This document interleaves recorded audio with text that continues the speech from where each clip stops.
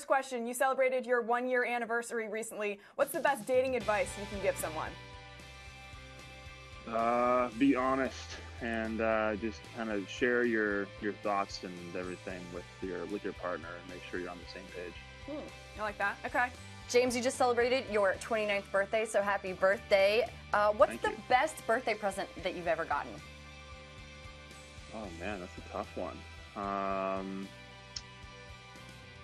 I don't really know, honestly, which one would be best. I think this Christmas I got, or this birthday I got an Apple Watch, which is pretty cool. Been enjoying that.